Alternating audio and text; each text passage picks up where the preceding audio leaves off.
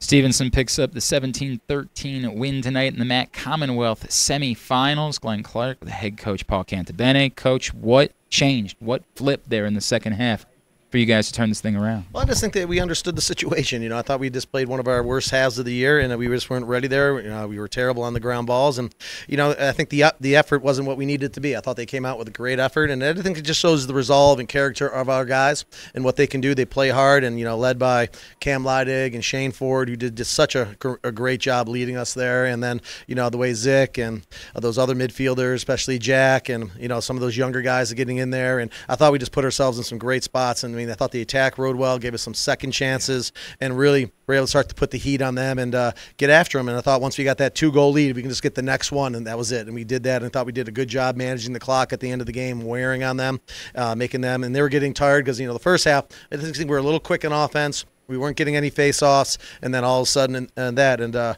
was proud of our face-off unit. One of the things that we do is that we have called it's a stable. It's all our face-off guys, and they push each other to be better. Justin's done a great job for us all year, but I think he's getting a little tired at the end of the year. First go, it's a freshman, 380 face-offs, something he's taken. It's a little tired, but so we have some other guys that have been working really hard, and I thought it was really the key how Garrett came in and gave us some quality face-offs, and Garrett got a little tired. He's not used to taking that many face-offs. Thought he got a little tired a little bit, and then all of a sudden I thought Hap came in and gave us some really good things and scored a big goal there to get us up 3 and that. So we know those guys gave us quality, and our wing play got much better. I thought our wing play in the first half, we missed easy ground balls, really gave them opportunities, and they made us pay. So I thought we did a lot of things better in the second half, but all we really earned is another day to play. Sure. And so that's what we're excited about. Did you guys maybe need this challenge here tonight? Did this team ahead of a championship game maybe need to be faced with some adversity like this to I don't know if it's wake up, something like that, and have them ready to go? Well, it certainly made my heart beat quicker. Yeah, you know what I mean? So you're not the only one. Yeah, no, I think it's good to play in tight games. I think they had a lot of fun, and we came out and we knew they were going to play well, and then we just weren't as ready for them. And if they hit some good shots, and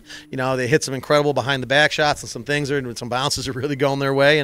But I give them credit. I also want to mention Kevin Wallace, their head coach. He's stepping down after this season. He did such a great job with them and had some really good guys. And we're going to be missing the MAC. He's really a quality individual, and he's given a lot to this conference over his years and a lot to Eastern. He's really built that program and done a great job, and we'll definitely miss him in the conference. He's won 6 conference titles, a heck of a run for him. Coach, as you mentioned, what you earn is the right to play another game. Yep. Saturday night against York. You've been in this spot a lot, right, in the last couple of years.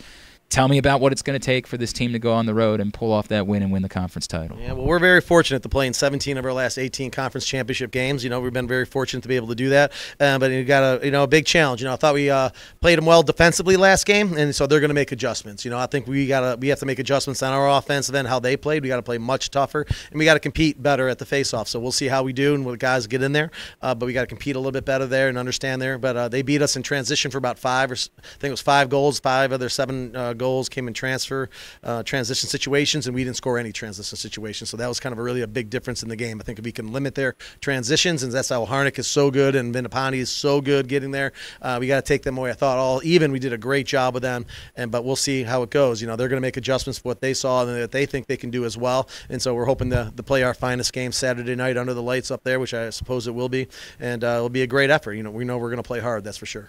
Great time for that best effort. Coach, congratulations on a hard-fought win tonight. Best of luck on Saturday night. Appreciate it.